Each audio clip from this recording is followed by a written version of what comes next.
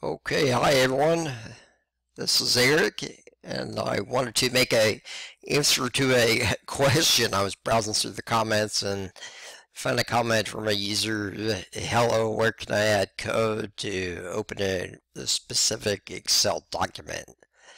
I had previously given a video about using a shell command, shell exe command to open up a document, and it's probably not the best way to do it. There's another way I'm going to show you in this video, and I'm with VBAHowTo.com. You can get the video and the code from that website, VBAHowTo.com.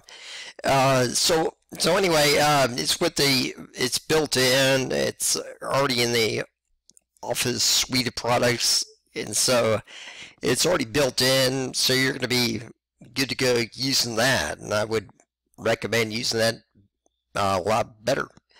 So here is my little Excel workbook, and I'm going ahead and clicking on this little image object and selecting, and what that does is open up a default file browser.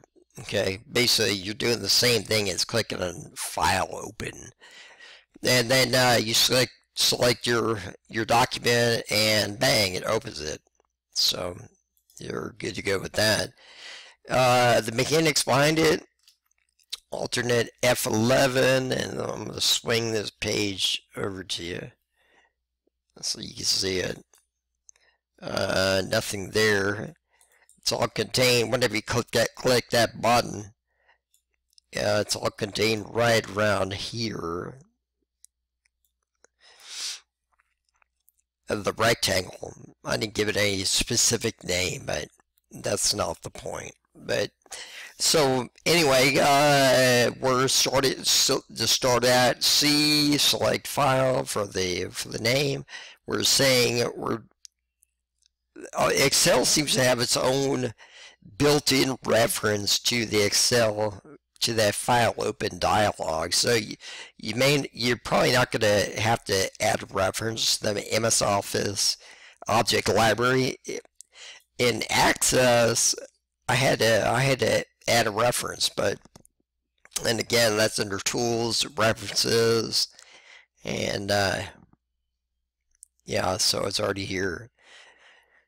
Microsoft, and that may be because I'm already added the reference on this computer. But so you may have to do it yourselves if you're since you're doing it for the first time. But VBA is this object library is, well, I'm not going to get into that right now. But with application.file dialog, file object, open dialog box. I'm setting the defaults here. I'm saying I'm filtering just for Excel files. I'm going ahead and selecting what choice do they make after they went through the gyrations of making their open up that dialog box, and what did they select? Did they just cancel out of it or what? If they didn't, I want to be able to capture that. I capture that in this SQL path variable. And then I'm going to go ahead and, since I already have the application open, I don't have to call shell to open up the application again. It's already open, so I just opened up I'd use the workbooks object, which is already here, and then open the open method, and open up that path. So that's pretty simple, pretty easy to go.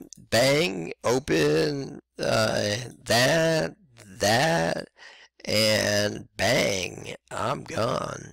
So pretty easy. Leave a comment if you like, or a question in the comment box. Like, share, subscribe, all the above, and hope y'all have a great day. Again, come down to VBAHowTo.com, and you can get get this here application of the code and all that other good stuff. So have a great one and talk to you soon. Bye.